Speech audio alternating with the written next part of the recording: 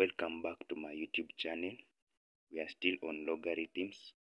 So here is the question which goes by 2 log 15 minus log x equal to log 5 plus log x minus 4.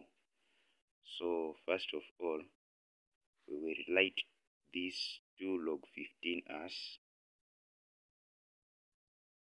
log 15 power 2 minus log x equal to log 5 plus log into x minus 4. And then where there is the subtraction sign, that means it's a division in a logarithm. So we will write it again as log into 15 power 2 divided by x equal to log, and where there is a positive sign between the logs, it means it's a multiplication, so it will be log 5 into x minus 4.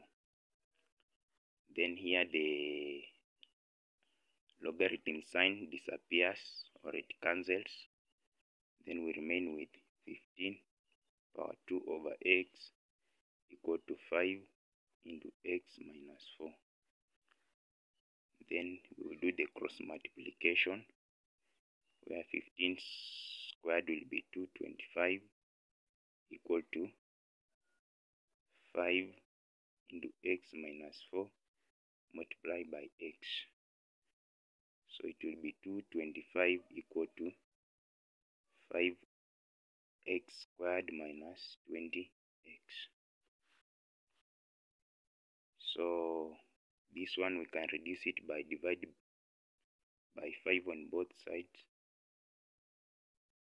Here we remain with 45 equal to x squared minus 4x. Then we will rewrite it as x squared minus 4x minus 45 equal to 0. So this is a quadratic equation. So if we did the values into a quadratic formula, it will be x equal to minus into minus 4 plus or minus under the square root sign minus 4 squared minus 4 into a, which is 1, times c, which is negative 45, divided by 2 times 1.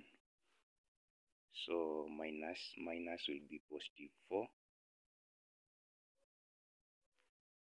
plus or minus, this will be root 196, which is 14, divided by 2. So when we go with the positive sign, it will be x equal to 4 plus 14 over 2, which is 18 over 2, that is 9. Then the second value will be 4 minus 14 over 2,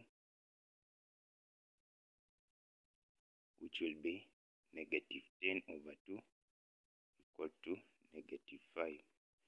So x will be 9 or negative 5.